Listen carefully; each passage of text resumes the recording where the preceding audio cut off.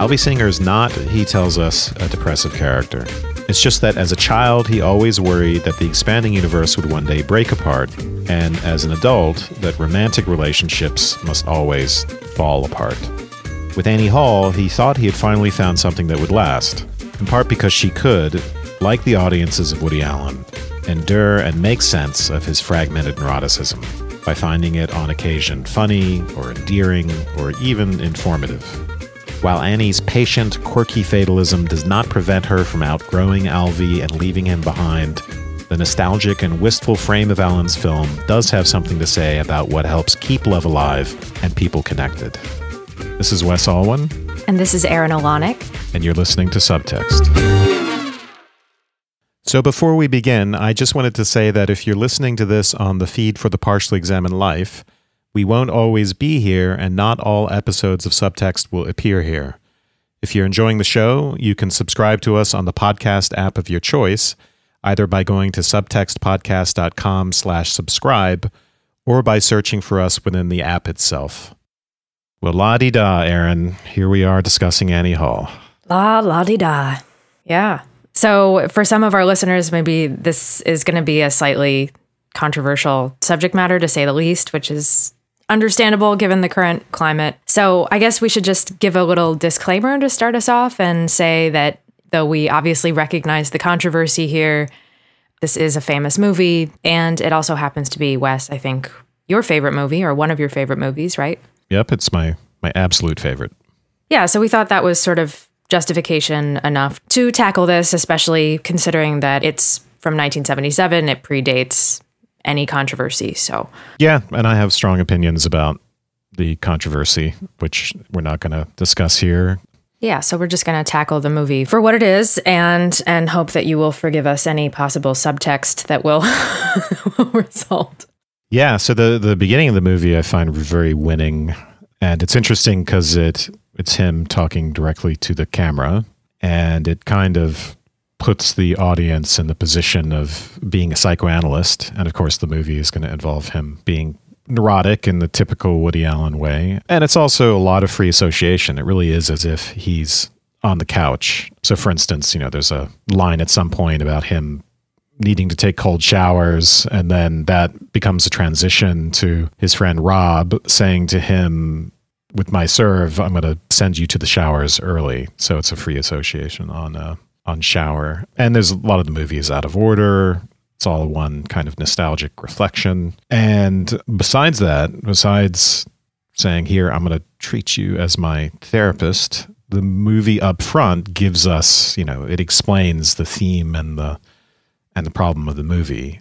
And he has two different ways of thinking about that. So one idea is about the fact that life is full of suffering, and yet we just want more of it. So he tells that joke about two elderly women in the Catskills, and one of them says, boy, the food at this place is really terrible. And the other says, yeah, I know, and such small portions. The other idea is that he doesn't want any club that would have him as a member. And then he goes on to say, I'm not really depressed, and then flashes back to a childhood in which he's obviously depressed and thinks that life is meaningless. I wanted to start just by highlighting a few of these things. One is the treatment of us, the audience, as a therapist. And then the other three things are the things that he's going to be complaining to us about, which is suffering and dissatisfaction with anyone who approves of him. And then finally, some sense that things are meaningless anyway.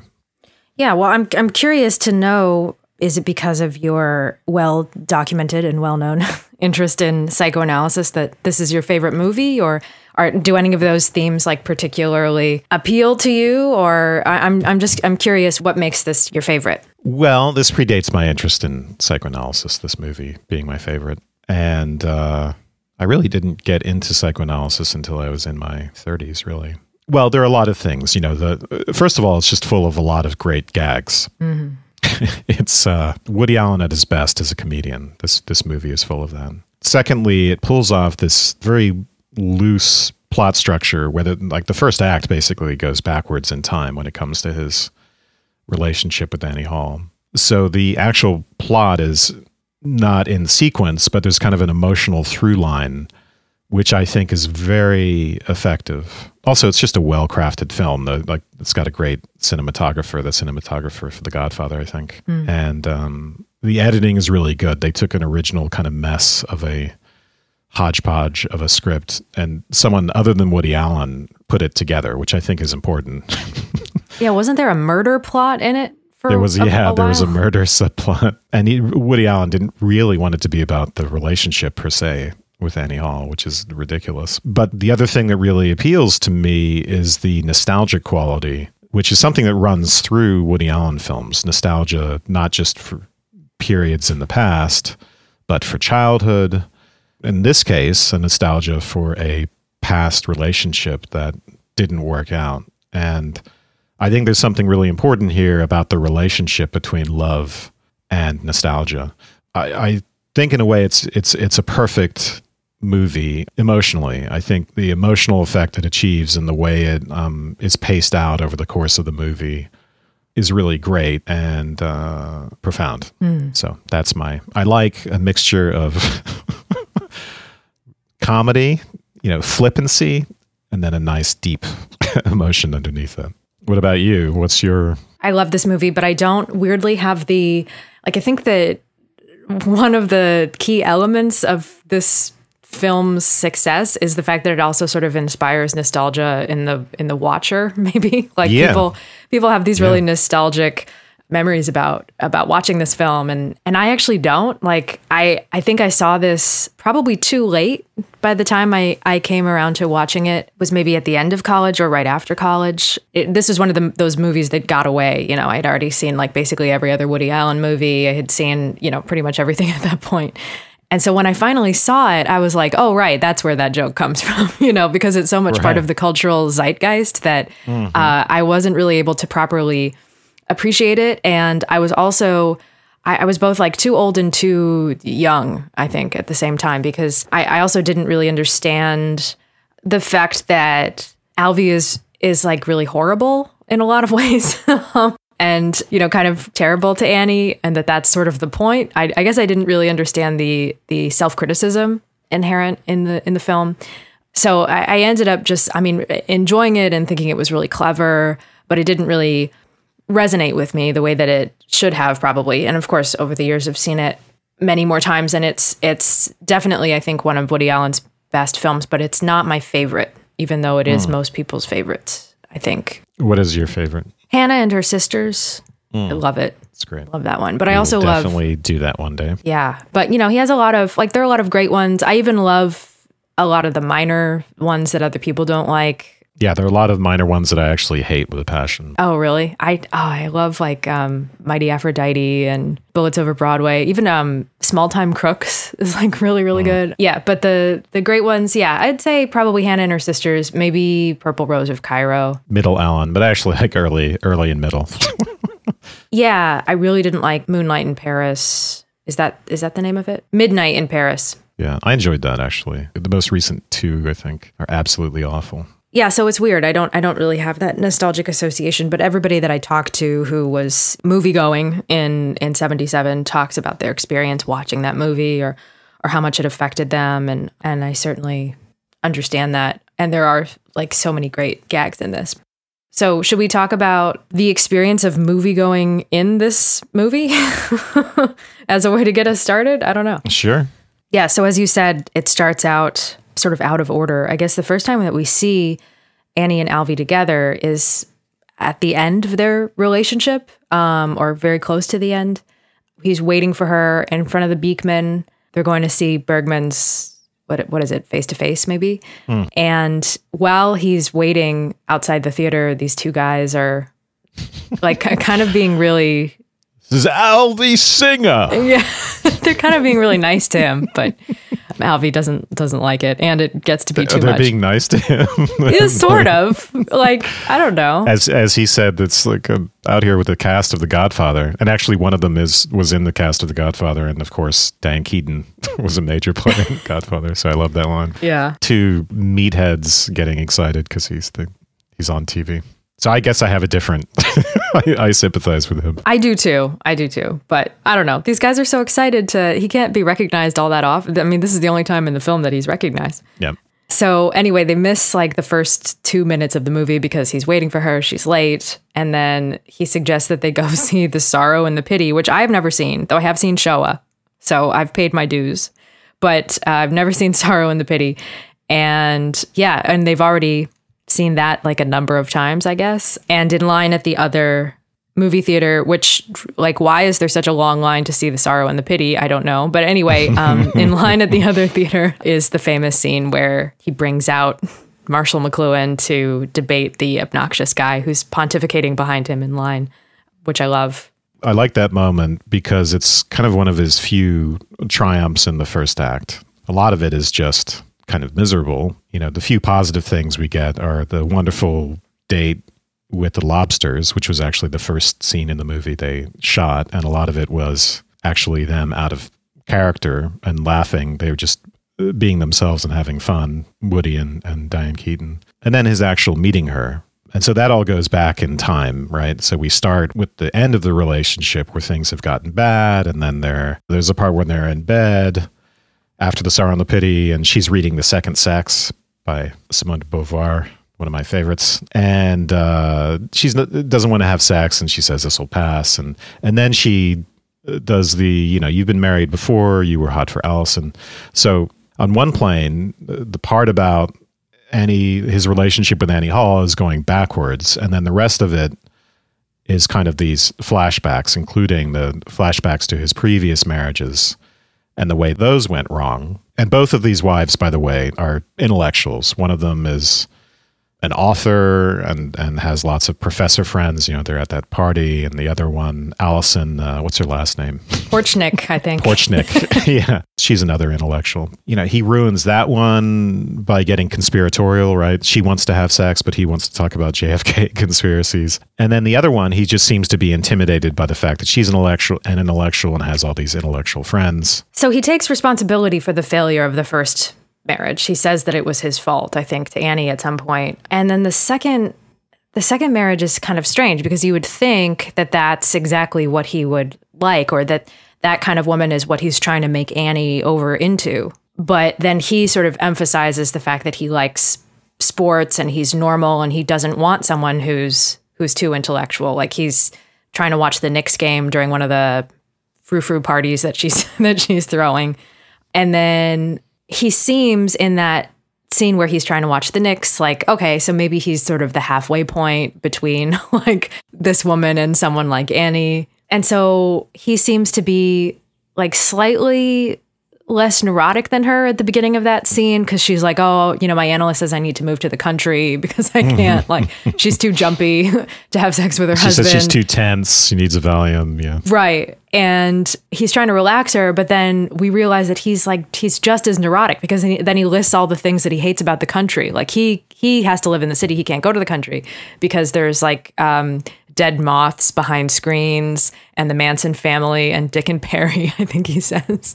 So they're both just as neurotic as each other, I guess. But so he wants someone who's not the same as him, but he also doesn't want someone who's more opposite to him. Exactly. Yeah. I think that's really important because, he says the country makes him nervous. And it's interesting that both Annie Hall and his second wife, whose name I don't think we ever get, right? I don't think her name is ever used unless I'm wrong. I don't think so either.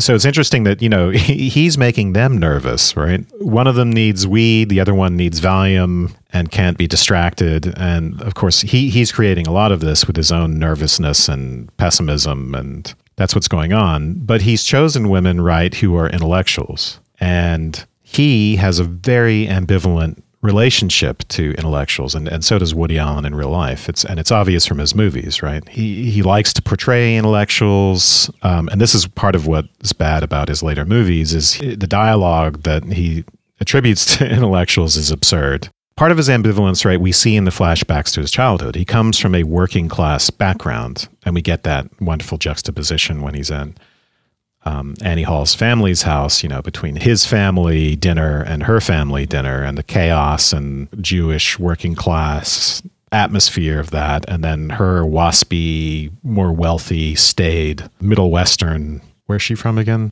Chippewa Falls, Wisconsin. Chippewa Falls, yes.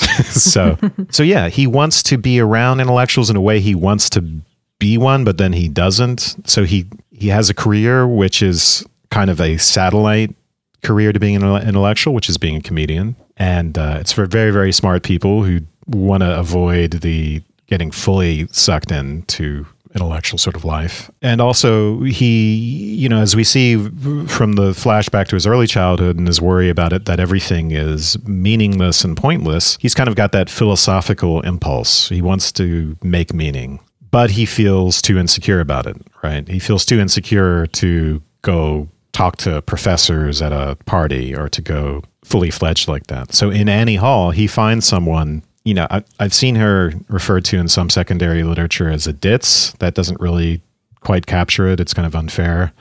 You might think of her as flaky. She's definitely quirky, even to the clothing she wears. You know, she wears like a button down for tennis and she wears that vest, which, by the way, Diane Keaton chose that. That's Diane Keaton's actual clothing, and she chose to wear it and against the wishes of the costume designer. And apparently it created a trend in the 70s where women would dress like that just because of Diane Keaton. But yeah, so she's quirky and she's also insecure. She's insecure in lots of ways, but intellectually, and so is he. But he can feel kind of superior to her and mentor her and try to shape her as a human being. And that includes by saying to her that you should take adult ed courses, which leads to one of her principal complaints that leads to the breakup, which is that I'm not smart enough for you to take seriously or to get serious with. So yeah, that's his kind of compromise within the romantic relationship, is to find someone who isn't an intellectual, but someone who he thinks can kind of nudge in that direction. That's part of what's so interesting about the movie, is that sort of relationship. Yeah. So what you said about how Woody Allen is actually not an intellectual is sort of pretty interesting, because I think a lot of people who don't know his movies kind of lump him in with the intellectual class or think that he's one of them. And there definitely is a, you know, kind of a genetic quality that runs through the whole movie of, you know, he could have become like an Allison, right? He could have gone to grad school, become politically engaged. And there's a certain heritage involved in being this particular type of New York Jewish leftist, which he even pigeonholes her, yeah. which his dad even displays, right? Because there's the scene where the mom and the dad, Alvy's mom and dad, are fighting because the dad has been allowing the maid to steal from them. And he gives this sort of like socialist defense of that, which is pretty funny and obviously where Alvy gets a little bit of his philosophizing. The mom seems totally shut down to any outside the box idea. But then when we do see Alvy interact with Allison, it's not because they're both attending the Adlai Stevenson rally. It's because he's working the rally. And then he even makes a joke that sort of like defies politics at the start of the rally, where the one joke that we hear him give in his set is about how he wanted to do to that girl in the Eisenhower campaign what Eisenhower was doing to the country. Yeah, so even that is like, you know, he was just like trying to have sex with some woman in the Eisenhower campaign as the basis for the joke. So there's a little bit of like, even though he's, you know, self-identifies as being leftist, there's this kind of ambivalence about politics outside of his conspiracy theories and the ways in which that exercises that neurotic tendency of his, but he's not like really political, you can't really say, and he's not really intellectual, you're right. So it's sort of a strange, I mean, he is kind of an island in a way, like his profession makes him separated from everyone else, which I think contributes to the fact that he can't really find happiness in a romantic relationship. You know, Woody Allen himself says, I'm not an intellectual. And he's right?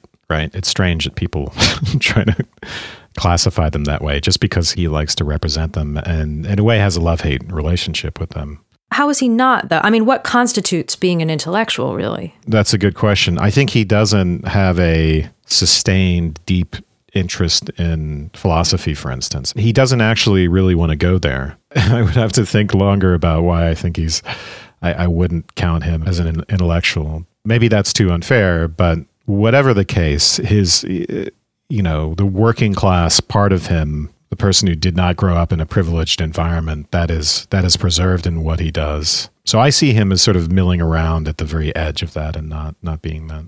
So he would say this about himself, I think. I don't think I'm being unfair. And I mean, I think he would say it and I think he's right. I don't think it's just modesty. Yeah, I guess like a simpler and better way of saying what I was trying to say before is just that he does come from one of the strains of intellectual heritage in this country. Yeah. So even though the whole working class Jewish background would seem to be opposed to that, that's actually like one of the main groups from which intellectuals You're spring. right. Yeah. Right. That's a great point. Yeah. You're right. It's not in such opposition. And then, after World War II with the GI Bill, is that what it's called? Mm-hmm. Yeah. A lot of people who would end up doing great work in the academy actually were people who had been in the military and went to college only because of the GI Bill. I think that's changed. I think that people who are reach the top of the academy now generally come from greater privilege. Maybe that's just my kind of prejudiced view of it. And it shows. There's something more concrete and down to earth and engaged, I think, about the middle of the 20th century, the kind of work that was being done. But yeah, I wanted to bring up too, you mentioned the conspiracy theory. I've always seen conspiracy theories as another degraded or warped form of being an intellectual, because the conspiracist in a way is hyper scientific, right? If you've ever gone to a 9/11 truther site, you see that it's chock full of data and so-called data and chock full of theories. Someone wants to say, well, it would, the jet fuel could never have melted steel or something like that. So that couldn't have been the cause.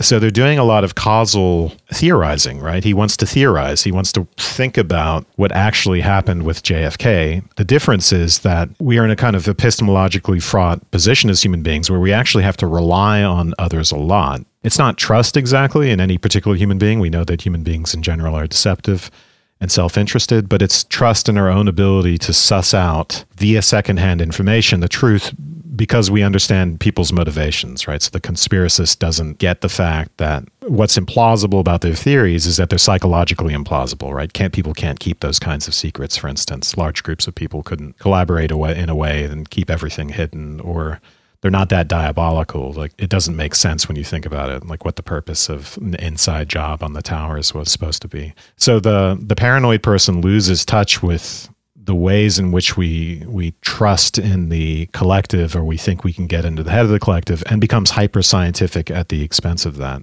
And that's one of the first transitions in the movie where the mom says, he was always so distrustful. And then you have him talking to Rob about anti-Semitism, and so you get a lot of this about his distrust and conspiratorial mind. That's really actually important in the movie because, again, it's like being a comedian. A comedian is a healthier version of this. It's a kind of variation on intellectuality, let's say. Yeah, I love the Jew. Jew, yeah. The Aryan guy who suggested the sale on Wagner. Gosh. And it's always with Rob. I always thought of him as Max. And I always thought that Max was like a grandiose extension of Woody Allen's self. I thought that was some kind of interesting comment because they're calling each other Max. So I thought basically that Alvy Singer had this friend whose name was Max who would call him by the same name, which is, such a weird thing. It made me think he was an extension of himself. But it turns out that in real life, Woody Allen and a friend would use that name for each other in public out of fear of being recognized or something. So that ended up in the movie. And he is kind of a more narcissistic or grandiose figure in the movie. This Rob guy, he's fit and handsome, and he's an actor, and he kind of exudes self-confidence and alpha male type of feel. And he's the one that Alvy Singer will always be complaining to with these distrustful or conspiratorial ideas. Every time you see them, he's kvetching about something or other. I sort of think of him as the extension of the doctor at the beginning when he's upset and his mom takes him to the doctor because the universe is expanding, and the doctor's like, hey, don't worry about it. It's not going to happen for billions of years, and we should just enjoy ourselves while we're here, right? So doesn't he say like Brooklyn will not be expanding for billions of years? Yeah. I love the way it's localized to Brooklyn, but yeah. That sort of dichotomy maybe, or the different philosophical schools are set up from the beginning, and the doctor is sort of the Epicurean, right? Like, you should just enjoy yourself. And so I think that's kind of the refrain that the Rob character takes up through the whole film. It's just like, hey, just relax, like go to this land of leisure and sunshine, California, and white clothing. Yeah. And that's something that Woody Allen can't do because he has to be suffering in New York in order to be himself or something. What you say about the conspiracy theories too, and that overthinking lending itself to comedy, it's a contrast with Annie from the very first scene when, well, I guess not the very first scene in their relationship, but when they go to her apartment and they have that conversation on the balcony or the roof, wherever that is, that outdoor. Yeah, I think it's her part roof, of her apartment. Roof deck. Her roof. Yeah. Okay. And they're talking about photography, and we just get this immediate sense. I mean, I guess in hindsight, we get the sense that these two people are just really wrong for each other. The fact that she has this really great innate aesthetic sensibility about photography, but he is kind of bringing up this idea of aesthetic guidelines. She doesn't even really, I mean, she knows what he's talking about, but it takes her a second to figure out what he's talking about. Well, she says, oh, you mean whether a photograph is good or not? Right. Yeah. And she has a really good innate talent. Yep. You know, the photographs that she takes are really great. And he really does like them. But she says something like, oh, I just try not to think about it so much. Yeah. And so we get the sense that these people are really wrong for each other, or at least that there's going to have to be some give and take in this relationship, that he hopefully will learn to be a little bit more loose and adapt to her. And maybe she'll learn what aesthetic guidelines are and adapt to him a little bit.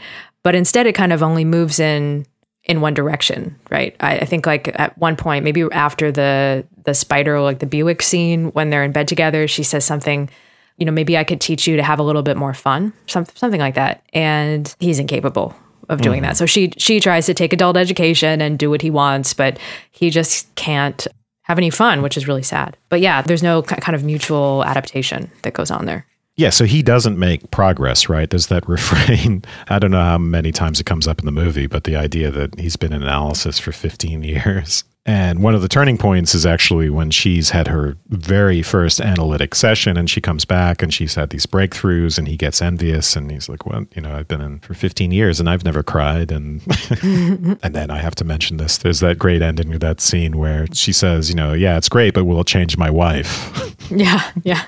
And then she insists it's changed. She said, change my life. And then finally he looks at the camera and I'm not crazy because you heard me, but you heard it. So he gets her in to do analysis. He gets her into adult ed classes. You know, it's like he's found a version of himself and he wants to, there's a Pygmalion element where he's going to educate her. He needs to start out with someone who's not quite what he wants. She's not the full-on intellectual, someone who's not going to make him insecure, but then he's going to reform her. And of course, what happens is she grows, they grow apart because she grows. She responds to analysis. She responds to the adult ed stuff and ends up hanging out with that professor that he gets jealous of. So that's one of the things that leads to their first breakup. So yeah, as you pointed out, he doesn't actually get pulled in her direction, in the direction of having a more visceral relationship to things, even though he thinks of himself that way, right? When he pulls a second wife into the bedroom and he says, we'll be quietly humping in here while they're discussing modes of alienation, he thinks of himself as more down to earth, but his neurosis kind of lifts him out of that and he can't get pulled toward that, even though he has that aspiration. So again, it's this ambivalence. He's pulled towards both of these things, the intellectual and the more down to earth. Yeah, and it strikes me this time how innately intelligent Annie is. You know, I mean, she immediately picks up on what he's not quite saying to her, which is, you know, that he doesn't think that she's smart enough for him. That's in the subtitles, you know, the very first time that they talk, and they've said very little to each other, and she picks up on that. You mean the subtitles to that roof conversation where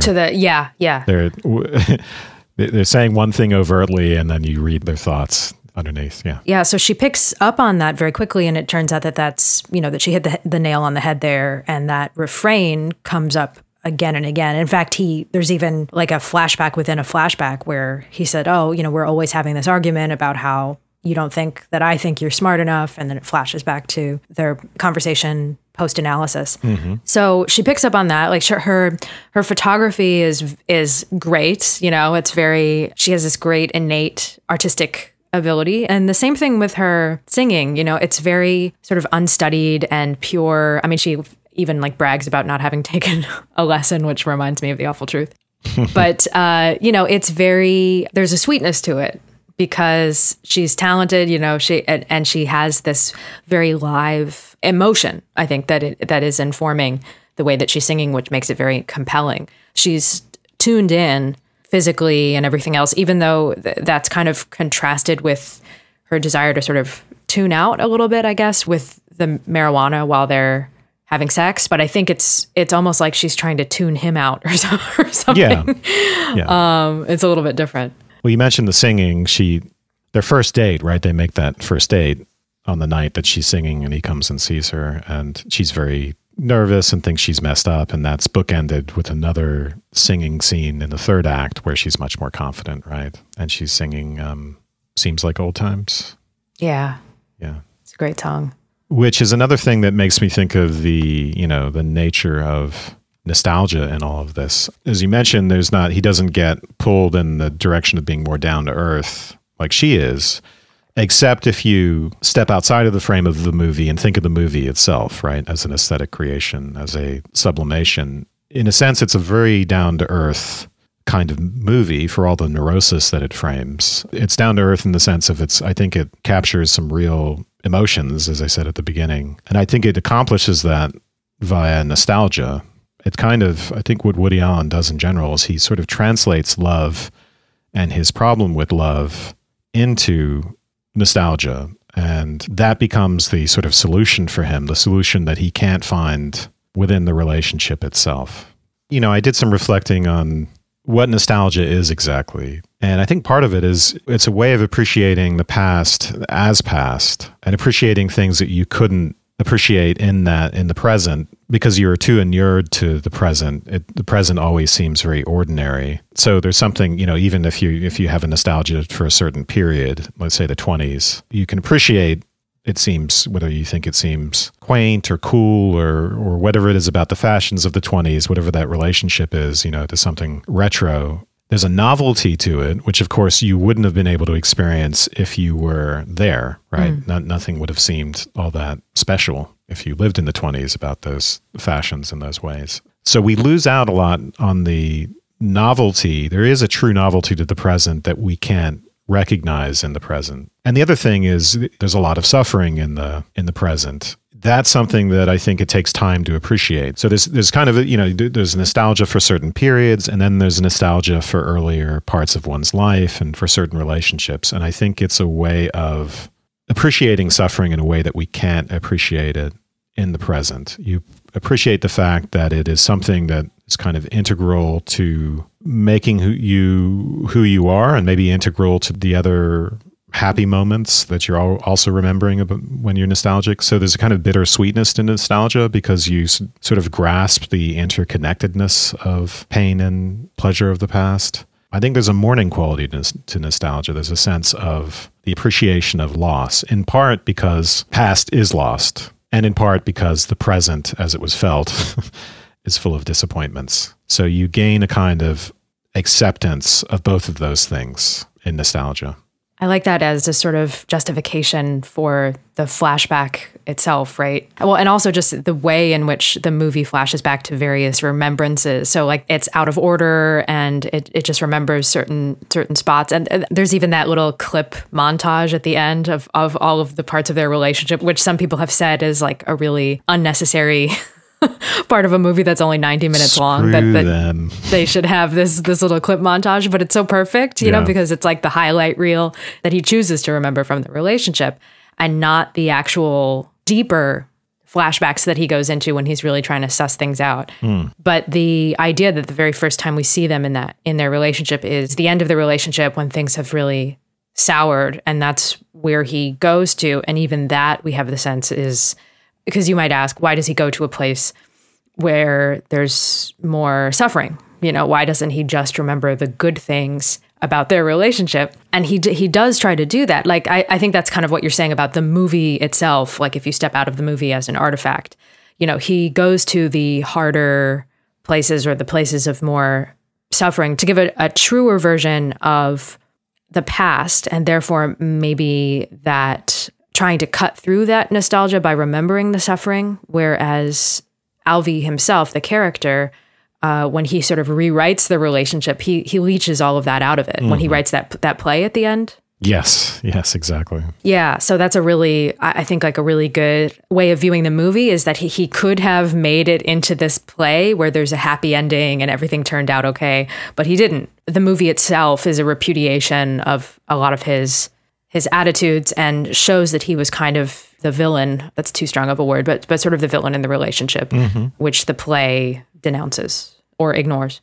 Yeah, I think that's really good. He doesn't make progress. He doesn't grow like Annie Hall does within the movie itself as part of the narrative, but his growth happens aesthetically over the course. Like the movie is the growth, right? The way the movie proceeds is a form of transformation. It's a coming to terms with things. It's you get what I mean? So his transformation happens at the level of filmmaking. I was going to also say, I think of nostalgia as inherently, it's not just a looking back on even though I think it might be popularly thought of this way, I don't think it is just a looking back on the fun times, like the thing that he does at the end of the movie. It has to include an appreciation of suffering and loss. And I think this is important to love because part of the problem of the movie is that, as that old woman says on the street, love always fades. And I think that lends itself to his sense of meaninglessness. I mean, how can there be meaning in life if love always fades? And whether that's true or false, maybe love doesn't always fade, but that's kind of the pessimistic thesis of the movie. And the fantasy here, I think, is that we can sustain love, we can keep it going by adding a sense of nostalgia to it. So just, when I described period nostalgia and the fact that there's a novelty to the 20s that's there for us when we look back at it, that's not there for them. The same way with relationships, right? Relationships lose their novelty. And part of why love fades is that, at least infatuation, is that there seems to be an element of novelty involved in that. I think there's a form of long-term love as well. And I think the thesis is here is that involves being able to integrate a kind of nostalgia into it. It's like we transport ourselves into the future and look back on that. And in doing that, the fears and the irritations and all the the suffering that goes on in a relationship are not so pressing, right? It's like if we could step into the future and look back on things, we could have that nostalgic kind of containing feeling into them. So in other words, if we kind of integrate a preemptive nostalgia into love, then maybe it could be a sustainable long-term sort of love. And I don't know if that's right, but I do think that there's something of that fantasy here. And it's also related to art, right? So it's related to the idea that he's concerned with aesthetic criteria, but I think really this is also a way of aestheticizing love, of making it an aesthetic phenomenon by standing outside of it and appreciating it as an outsider, as a way of sustaining it. So usually we're just on the inside and we're trapped on the inside of it where, like I said, the novelty fades. And we want to do something to really see it for what it is and its essence beyond the kind of limited viewpoint of the moment. And there's something aesthetic in that standpoint. Yeah, that's really good. I'm interested in what you say about the suffering being that kind of necessary component, because I think it has to be kind of a transformational suffering in order to produce nostalgia in us. I think it can't be suffering to no end, It has to be suffering that we've been able to make some sense out of in hindsight. I don't think that we're nostalgic for times of suffering in which there was no purpose. I think that just maybe creates like bitterness without that sweetness. Yeah, I think at least we have to be able to create that purpose in the moment of nostalgia. So, right. And at the time, it might have seemed purposeless, but on later reflection, especially as we mature, right, we can look back on those times. It seemed pointless and meaningless, a la young Alvy. The world is expanding, and everything will fall apart, and draw everything back together and give it order and give it meaning. So, and the way to do that is to say, well, suffering has a function. Suffering is not just some random ingredient in life. It orders experience and it orders our growth. And growth isn't possible without it. And in a way, time isn't possible without it. So you kind of get into the theodicy and sort of classic justifications of the way of God to human beings by saying that there's no becoming, there's no world without suffering, but you could apply that at the level of psychological development and relationships and so on. It struck me this time, since I'm now on the eve of my 30th birthday, that Alvy is having all of these recollections because he's turned 40 or is about to turn 40, maybe. It's lending that nostalgic quality to these sufferings, as you say, as a function of time. Just for me, looking back, I mean, my 20s were really difficult decade, and I have not yet become mature enough to have nostalgia for some of the more difficult moments. Maybe things will be even worse in my 30s, and then I'll have nostalgia for the suffering of my 20s. But, there were certain things in my 20s that I do have nostalgia for, that I can see that the suffering bore some fruit and was transformational in some way. And I've been able to, in the way that we all do, kind of like integrate those things as part of my personal history. This happened, and so then therefore this happened. So it was redeemed over the course of my life because it bore some positive element to it. I think what Alvy is doing here is, like you say, like coming out on the other side of that, maybe because of this signpost of aging and being able to look back on that suffering and find some positive, redeeming, transformational element in his own life. Yeah. I wanted to relate this to the ideas at the beginning of the movie. Seem like it's hard to immediately see how they're related. This idea that there's so much suffering, but we want more, and then that he doesn't want to belong to any club that would have him as a member, and then the pointlessness of things. But I think the idea of not wanting to be part of any club in which you're a member, I think you could say that about one's relation to time, or in particular Alvy's relation to time. So in a way, he has an allergy to the present. I think that is involved in his neurosis. So he can't enjoy the moment, right? He can't simply be in the moment. Annie Hall is someone who can do that much better and actually does help him a little bit with that, but ultimately can't overcome his gloomy, depressive take on the world. So that, what I'm calling an allergy to the present, again, that's something that could be overcome if we can step outside of the present, but not in the sort of manic way, right? Where, thinking back to our Macbeth episode, and Lady Macbeth wants to be transported out of the ignorant present, right? You want the future to happen, or you want things to be perfect. You want there to be no suffering. You want it to be all pleasure or all greatness. Instead, you have to tolerate becoming. You have to tolerate growth. You have to tolerate suffering. To do that, you overcome your allergy to the present by again, being able to make sense of it, which I think is related, again, into nostalgia, being able to look at suffering as integral to everything else, including the pleasure. He doesn't want to be in that club. He doesn't, that would accept him. He doesn't want to be in the present. And there is a way of doing that. There is a healthier way of doing that, which is to take in a kind of aesthetic distance, to be looking at oneself in the moment as if you were looking at a past event and accepting it for what it is. I guess I never considered the geography of Wisconsin before, but I'm wondering what the symbolic elements of Wisconsin are in relation to this idea of nostalgia and suffering, because it seems as though... Well, there's cheese. That's important. Right.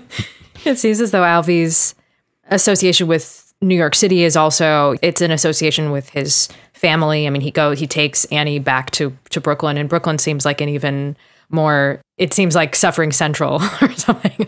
The idea that you have the house underneath the roller coasters. So there's great. Like an inherent suffering just in living in that house.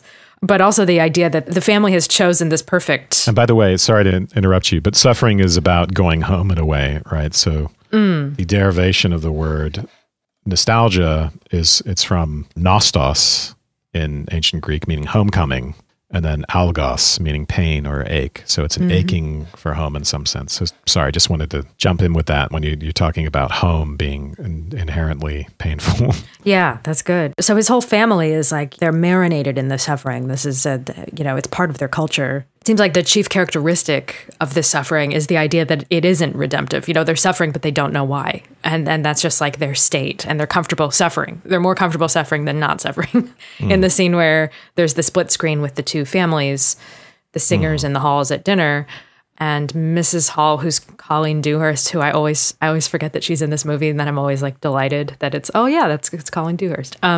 Anyway, she talks across the split screen to Mrs. Singer, and they say that they're atoning for their sins, but then they like don't even know why. They don't even know what sins, you know? So they're sort of suffering with this purposelessness. And then in LA, it's all the land that rejects suffering, right? Right. Right. It's like this complete, it is the promised land. It's the land of milk and honey. Yeah. Yeah. So I wonder what, maybe I'm reading too much into the symbology of place here by noting that Wisconsin is pretty much a perfect halfway point and what that might mean. That's very good, yeah. Because I think Annie Hall, it's his compromise between intellectual, neurotic, suffering New York and shallow, pleasure-seeking California. And she's got that Midwestern, laid-back, down-to-earth thing, and isn't superficial, but has, hints of that in her flakiness. You could see her as easily as belonging in New York as well. And it's perfectly natural for her to start reading the things that he's giving her. And she's accepting of his pessimism and his focus on death, right? What is the first book he gives her? The Denial of Death. Which is a book, by the way, I've always wanted to read. Oh, really? Yes. Go figure. So yeah, I think you're right. She's kind of a hybrid of those two places. I hadn't thought of that. Yeah, and she does have some, she has things to tell her analyst. I mean, she takes to it really well because she has had some problems. And obviously her brother. Oh God, I love that. That's my favorite scene. Oh my gosh, he's so great. Let's find that. And Christopher Walken as Dwayne. We have to find that. And he's like, can I confess something? And Alvy sits down. I tell you this because as an artist, I think you understand. That's my Christopher Walken impression. I love that, seeing the headlights, wanting to drive into them. Alvy, I'm due back on planet Earth. It's just so great. So mean. I know, so mean. Yeah. Yeah. So, and Annie is neurotic, right? She's, they do share that. It's not like being from the Midwest, it means you're not neurotic. Of course, she's chosen the wrong guy for that. She's chosen a fellow neurotic and someone who's much more neurotic than her. I like the fact that we see her past relationships too, even though they're just a couple of them, because she really doesn't have much of an identity except for when she starts to stand on her own 2 feet and become more confident because of the whole movie is really just like an advertisement for analysis, but we see her with her high school boyfriend and she looks like exactly the way Alvy predicts that she would look like an astronaut's wife. She has that real like beehive hairdo and so she's sort of with one type of person, so she adapts to him and dresses in that kind of way. And then when she's with the actor, she's wearing that sort of like white tank top and jeans, she looks very like raw and real or whatever. And then she sort of starts dressing a little bit more like, she's already kind of a quirky dresser when Woody Allen sees her, but she starts wearing like slightly, I think, darker colors.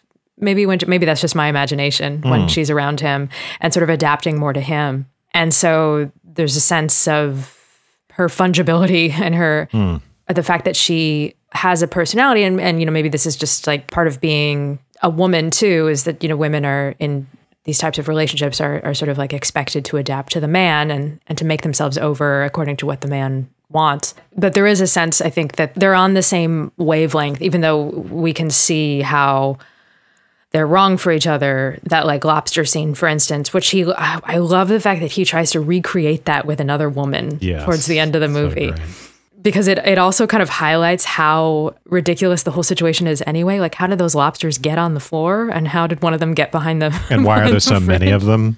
Right. It tells us that he's contrived it to some extent, right? And that his neurosis and is a strategy. It's a contrivance, right? And part of it is to get women. Like, he's actually using it. He's using his whining and his nervousness. And it's because it's funny. He can turn it into something funny. So it serves a purpose and it helps him get women. It reminds me of two movies. It reminds me, of course, of like Vertigo, or he's just trying to recreate, the past experience with Annie.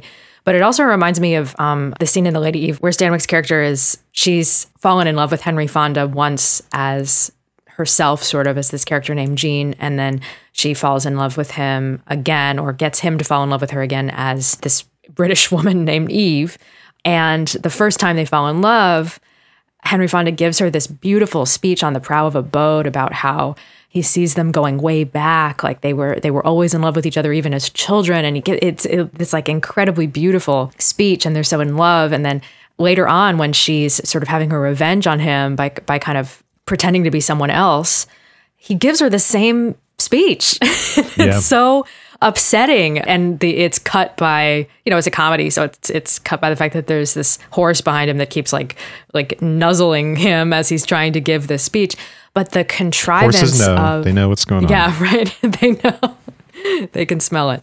No, but the idea that this just becomes a line for him, that he takes something sacred and turns it into something not so sacred and a little bit icky because he uses it again.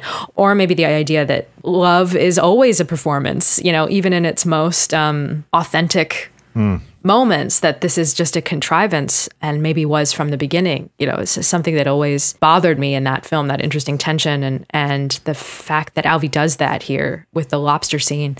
And that sort of prefigures what he's going to do with his playwriting, where he's going to rewrite everything. That idea that something so authentic can be produced on dubious circumstances is really interesting to me. Yeah, I think there's the fantasy there that he can use that lobster date to transform this woman right into what he wants, into another Annie Hall. Or maybe not Annie Hall specifically, but into what he wants, in the way that he made Annie Hall Project and tried to make her what he wanted, and sort of by injecting himself, right? I said Annie Hall is neurotic, but he, as you pointed out, really puts her through the ringer and maximizes that and does everything to turn her into him. Obviously, he's not going to be able to do that. She's like, what? Are you kidding? You're a grown man.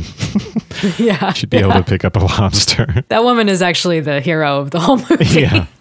Yeah. And it's that lobster scene, of course, that, makes him realize that he wants her back and, sends him to California, despite that it induces nausea in him just by being there to try to retrieve her. I'm thinking now of Orpheus. I don't really know if that makes sense, but anyway, it's his hell, at least, that he's trying to get her out of. And of course, she's right to say no, she's moved on. Her growth, at a certain point, he's trying to hold her back, right? She had the second time she's singing at the club where she's so confident and she's so good at it. Tony Lacey is talking about a label to her and asks them to go to a party. I mean, how selfish is it that he basically, says, no, you remember that thing we have? That's a big, big deal that he's interfering with that and that she's letting him interfere with that. And that, of course, becomes her destiny, which is to go to California and be with Tony Lacey, not date him, but be mentored by him or whatever, and have some success. And that's what he was trying to hold her back from. So it's not an atypical dynamic in a relationship. What do you think motivates the fact that he just immediately shuts that down? Is it that he wants to be the performer in the relationship and he can't let her get sort of too big for her britches because then she won't want to be with him? Or it's interesting too that Paul Simon plays that role because it's like he's threatened by another short guy who's like... He does come across as really creepy in the movie. He does. I think. He does. I don't know if it's just because he's a bad actor or what. I mean, I love Paul Simon, but yeah, it's just funny that they're both like two short guys and Paul Simon is like just like a better looking version of Woody Allen or something.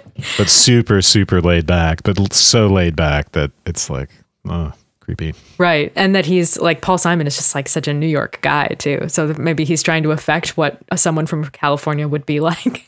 Yeah. But yeah, I mean, I mean, even the first time that she sings, he's obviously very impressed by her. Alvy is obviously very impressed by her and does compliment her, which is great, and gives her that kind of attention. But then he kind of, when she wants to talk about it a little bit more, he does that thing which is kind of cute about like getting the kiss out of the way. But he does kind of like interrupt her and cut her off a little bit. And then the next scene, they're at the diner and she's making that gesture at trying to live up to his expectations by ordering that disgusting sandwich. Yeah. The pastrami with the like mayo on white bread or something. Yeah. Are they at Katz's? Is that Katz's that they're at? I think so. Yeah. Have you ever been there? Yeah. Anyway, yeah. So he does seem to appreciate that about her, but he does kind of cut it off or change the subject as she wants to go into it a little bit more. And maybe the first time around, you'd think, okay, they're sort of moving the plot along, or he's given her enough of a nod. But then that becomes suspect when she really does get some serious attention for her singing, and he won't even go to that party. I don't know. I'm curious what you think that his motivation is for that. Well, I think with the kiss, he doesn't want to tolerate, as he says, the awkwardness of everything that comes before that. So get that out of the way, which says a lot, right? Like I said, he's allergic to the present and he wants everything to have happened and so to be safer and more secure. Her success is a threat, I think, for various reasons, including if she's successful, she might be taken away from him. She won't need him as much. She will belong to circles of important people, and she could find someone who's more important than him. So it's threatening in that sense. And also, it represents a kind of psychological growth that could lead her away from him, right? He wants to stay stuck. He wants to stay in a kind of immature state. And so he actually needs her to stay immature as well. And any maturation is going to be a threat because she will have to move on if he's not also making some sort of progress. And like I said, the progress only occurs at the level of the aesthetic object, only at the level of the film, which is one of the, things that I think makes this great. The tension between those two things. The ingredients of the film are his immaturity and his funniness, his kind of manic defense against all this stuff. But the overall tone of the film and its nature as an aesthetic object is not manic, but a form of mourning and acceptance of loss. So kind of a form of maturation, but not for him as a character. So yeah, she does need to get away from him.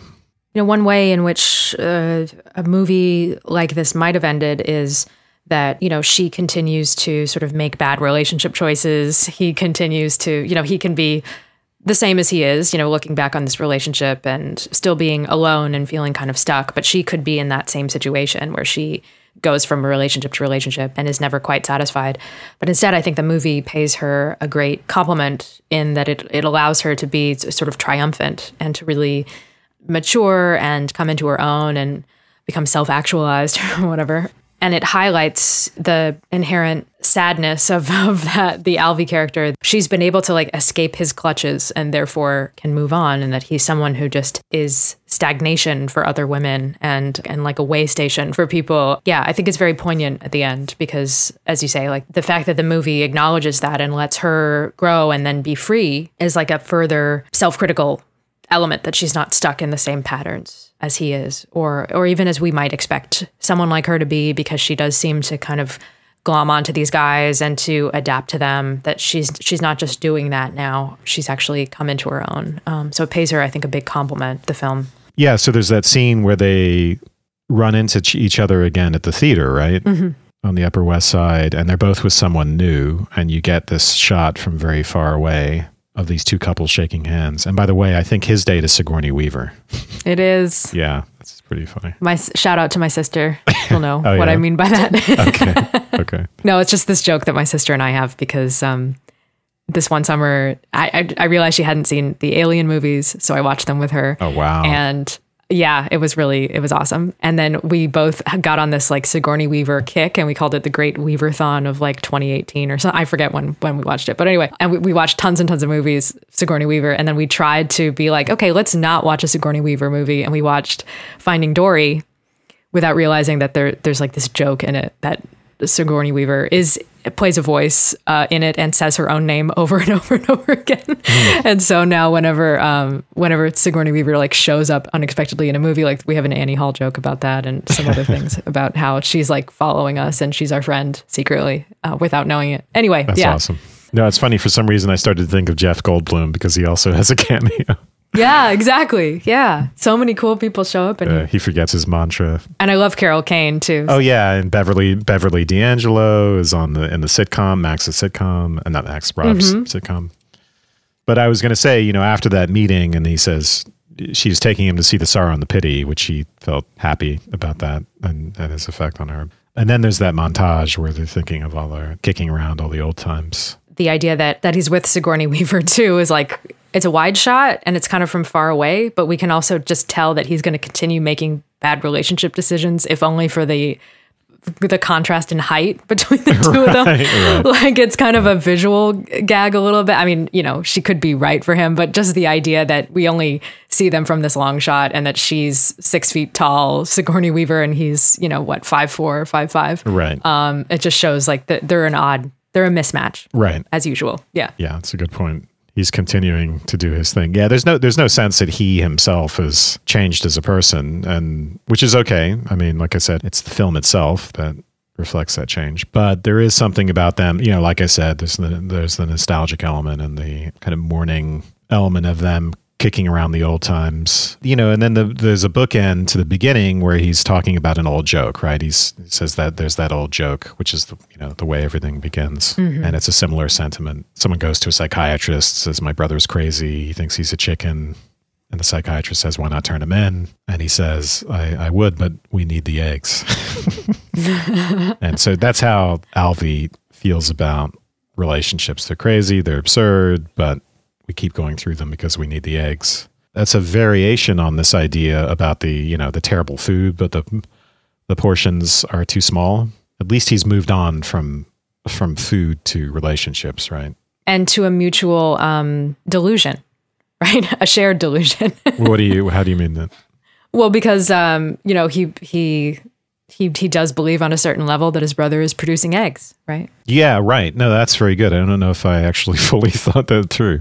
I guess there's a hint of that too at the beginning, so maybe this doesn't hold up because they're the two women at the Catskills sharing this experience, and the implicit nodding of the other woman in that joke is maybe part of the joke. But just at the end that he says, well, we need the egg. So the idea is that he also on some level believes that his brother is a chicken and that they're going to then, I don't know, like use the bounty from that shared delusion to sustain them and to keep them going. Right.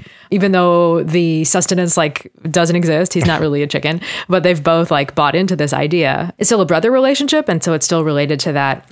The Catskills joke is like a joke that comes out of his particular heritage and his way of looking at things. And there's still that genetic quality by saying his brother in the joke at the end.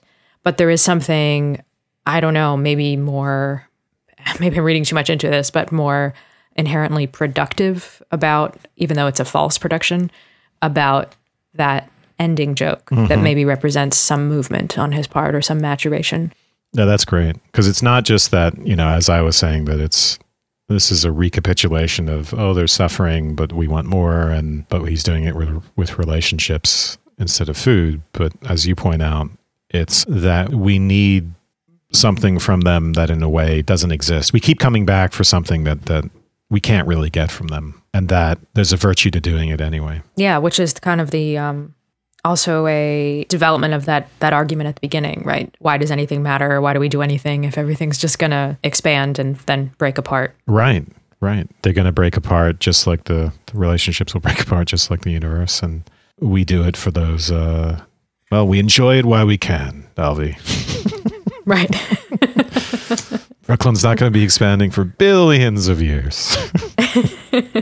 You're reminding me of your earlier comment about Epicurus and focusing on the pleasure as it is now. And I found that interesting because it reminded me that the movie, Woody Allen wanted to call this movie anhedonia, or lack of pleasure, inability to experience pleasure, which I think it's good that it's not called that, because I don't think it's simply about the inability to experience pleasure and the idea that he should just enjoy life while he can, because one day it'll be gone. As I've said before, I think we also have to give some sort of meaning to suffering. We have to embrace it in some sense. This is kind of an existentialist reading, maybe somewhat justified since Annie Hall was reading Beauvoir at one point, but you embrace the suffering by giving meaning to it, by embracing the process of chasing the eggs, even though that's not really what you're going to get out of it. So Beauvoir would characterize this in terms of, we try to fill up our emptiness, our sense of a lack with these absolutes. I'm going to find the right person. I'm going to embrace some sort of ideology, and those things she sees as dangerous because they can even lead to things like fascism, where the ideals become more important than particular human lives, and they justify anything. And they also stop you from growth. They stop you from being open, being free. And so the focus instead becomes on freedom. That includes being an artist or being creative or work in general. That is sort of, once again, becomes the solution to all of these things. So we don't look for final answers or going back to our Keats episodes. We embrace some sense of negative capability, but that means that we continue our seeking. We don't simply give up. That's really good. I also like the fact that this is just one long mini-series. Yes. Annie Hall and Keats are on the same continuum. Exactly. I even got a little Macbeth in there. Yeah. Great. All right. Well, la-di-da. La-di-da. Thank you to everyone who listened to this episode. I just wanted to say that if you're listening to this on the feed for the Partially Examined Life, you're not yet subscribed.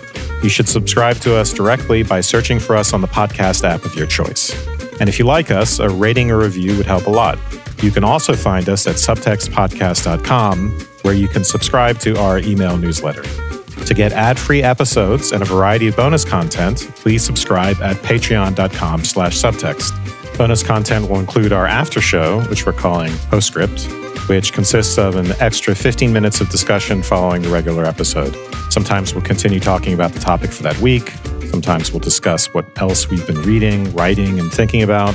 When the time comes, we'll be responding to listener emails. And sometimes we'll talk a little bit about ourselves. Subscribing will also get you the occasional full bonus show and several prequel episodes that I did with various guests.